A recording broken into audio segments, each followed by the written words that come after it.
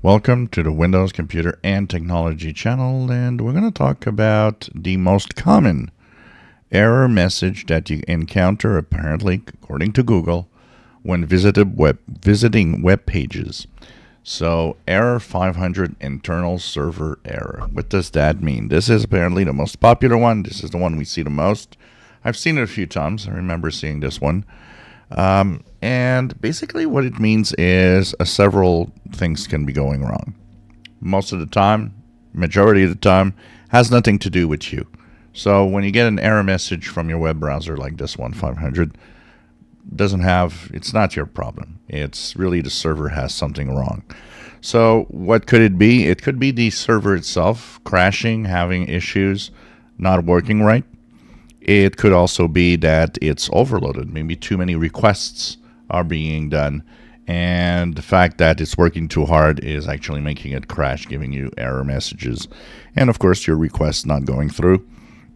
So it's all sorts of problems that have to do with how the server can handle the request of you wanting a web page, specific website, and so on. In general, these go away after a certain amount of time. Either they actually get fixed, so if it's something that the website owners and the tech people there can actually fix, they'll be fixing it, and at some point it comes back. If it's an overload problem, too many people actually going to the website, well, wait after a certain amount of time, that amount of traffic will go down and the website will work again. Of course, if it's a crashing issue or if it's a server error, because sometimes this could be very quick. It could be you get error 500, you go again, and it's fine.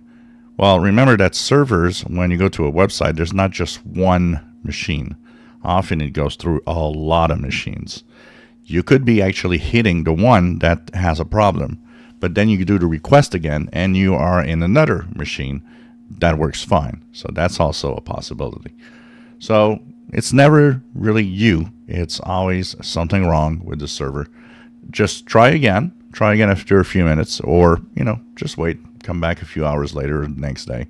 Usually it should be fixed. If you enjoy my videos, please subscribe. Give us a thumbs up. Thank you for watching.